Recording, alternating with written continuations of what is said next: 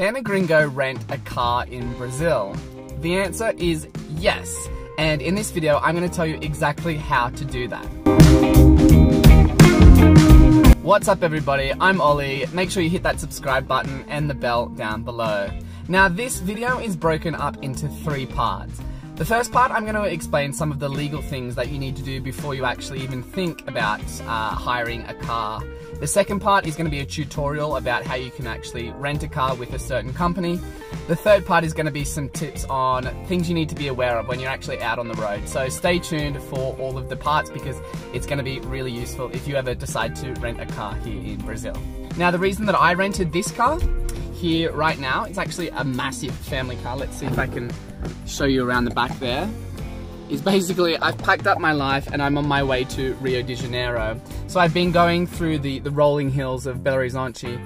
It's been perfect and it's been a little bit scary at times because I don't drive on this side of the road. We drive on the other side in Australia, and in fact I haven't driven for 2 years, so it's been a little bit at times, but overall it's been a good journey. It's automatic as well, so I paid a little bit of extra for that just because, you know, like Brazil is hilly enough, so I think that I needed to get the automatic car.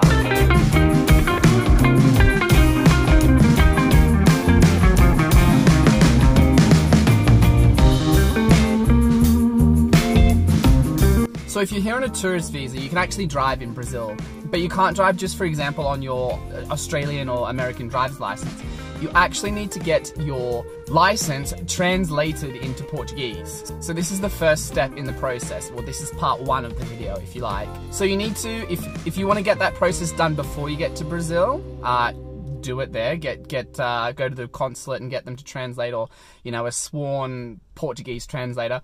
Or you need to find a translator here in Brazil. I was in Belo Horizonte. I literally typed in English to Portuguese translation, and I found a couple of different service providers. I clicked on one, I spoke to them on WhatsApp, and they did my translation for 90 reais, which is like maybe 15 or 16 American dollars. I'll put the correct number down here, but it's not that much, and that's all you need to basically go and rent a car. So this is the legal stuff.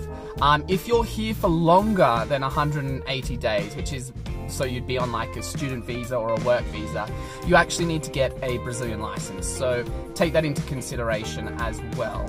Okay, so part 2 is a tutorial. So we're gonna go and have a look at how to rent a car on Movida, which is the company that I used. Okay, so I'm on a website called Movida. And during my research, I found that this was actually the cheapest and most usable website to rent a car. And the good thing about it is you don't have to be Brazilian. You don't need a CPF, which is the Brazilian tax number that a lot of places need. You can actually put your passport. Now, you can choose Portuguese, Spanish, or English. I'm on the English version, but it's clearly like still in Portuguese. Anyway, where do you want to go? So here we type in where we want to go. Let's just say we're going from Belo Horizonte, which is where I went. I am going to do Lourdes. I don't know how to say that, but that's in the center of Belo Horizonte.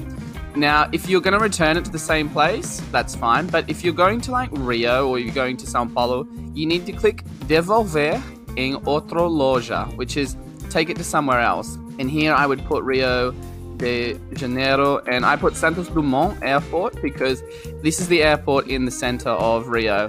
Galeão is the international airport, but it's like out of town. So you want to put Santos Dumont if you're going here. You choose a date. Let's just say we're going on Saturday. We pick up at, I don't know, 10 o'clock in the morning. And then we're going to return it on the Sunday at 10 o'clock as well. So that'll be one day. We click Buscar, which is to search, obviously. Okay, and that will give us plenty of options now to choose our car. Now, M for manual, obviously. So 92 reais is what you would pay per day. It depends how comfortable you feel driving on the left-hand side of the road. You can choose manual or automatic. So let's try and find an automatic car. Automatic. See, the difference between an automatic car is 121 and the manual car is 99. So there's not much of a difference.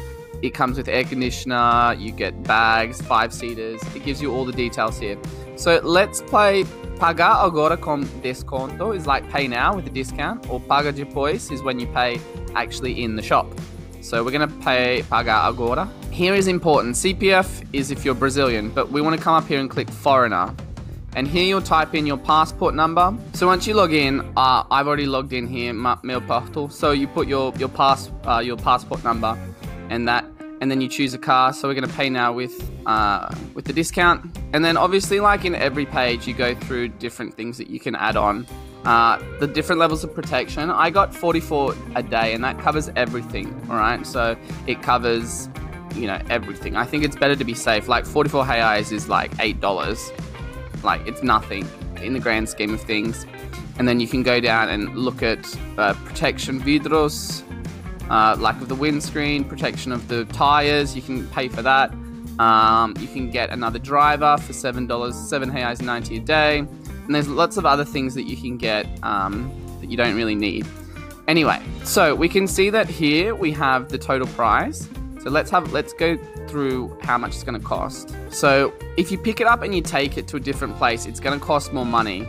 So you can see on the side here, it says taxa de devolução em outra cidade. Like that's pretty much the most of the price. The fact that you're taking it back to a different city. So imagine if you're just taking it to Rio, like you cut 355 reais off your bill. So it's normally about $20 a day, 102 reais. And then we've got our protection and the carbon free. So it's going to be 564 reais. And then you can pay in the loja, which is pay at the shop, or you can pay now and then you can continue with that. Yeah, so that's how you do. Obviously, you need to put in your details here, but that's how you do. That's how you make a reservation with Movida. One great thing about Brazil is they actually fill up your car, so you don't even have to get out. So you just tell them the amount that you want, or if you want to fill it up, and they'll do that for you, and they'll bring the card machine over so you can pay them there as well. So part 3 are things that you need to be aware of when you're out here driving in Brazil. And the first thing that I recognized is speed is kind of arbitrary. Like people don't really follow the speed limit. I remember I was coming out of Belo Horizonte at the start of today, and I was sitting behind a police officer doing the speed limit, right? 80 kilometers an hour, and I just had cars speed past me and go past this police officer and nothing happened.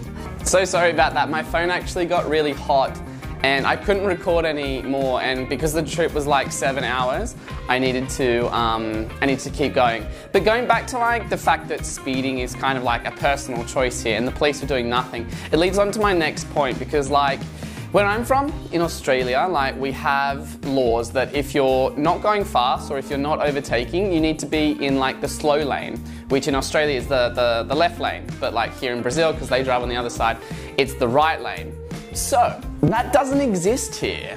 So speed, people just choose to go whatever speed they want, and quite often they will everyone will sit in the fast lane because the quality of that lane is much better than the slow lane. So quite often you'll see a lot of overtaking going on. So rather than just like seeing the fast cars are coming, you have to look on both sides. Like someone might undertake you, someone might overtake you. So my advice is to sit in the slow lane unless you're overtaking. Continue with how you would drive back home, because it's quite dangerous, and like people like absolutely they fly here. It's incredible. And again, that leads on to my next point, which is speed cameras. Like there are tons and tons and tons of speed cameras. And the speed limit basically is anywhere between 70 and 110 from the road from BH to Rio, and you'll find that all throughout Brazil. So speed cameras are everywhere, and quite often you'll find, because people like to drive at a certain speed, they will all of a sudden slam the brakes on when there's a speed camera. So you need, not only are you like watching for people undertaking you, overtaking you, ahead there's slow cars and whatever, you also need to be aware of the fact that people are going to slam on their brakes to not be caught by the speed camera. I think I was counting, and I think I passed like 12 speed cameras within the space of like half an hour.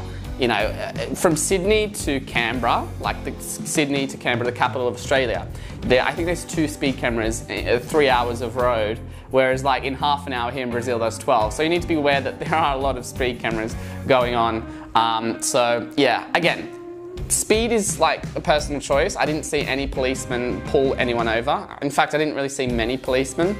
Be aware that people will undertake you, and they will sit in the fast lane because the quality of the road, quality of that lane is a lot better. And there's a lot of speed cameras, so, you know, you have a phone out and a phone that recognises speed cameras, and make sure you're watching the people in front of you because they're going to slam on the brakes because they'll be going from like 90 kilometers an hour and the speed limit's 60 and they'll slam it on like at the last minute. So that's another thing to be aware of. Overall, my experience was very positive. It got me here. I enjoyed it. It was a bit of a challenge to drive on the left side, especially in Rio because like the lanes here in Rio just like spiders. They just like go out and it's kind of crazy. But really happy that I was able to do it. And if you have any questions, definitely leave me a comment. And if you found this video or any of my videos useful, consider subscribing and hitting the bell down below so you don't miss any of my updates from Rio, updates from South America and Brazil.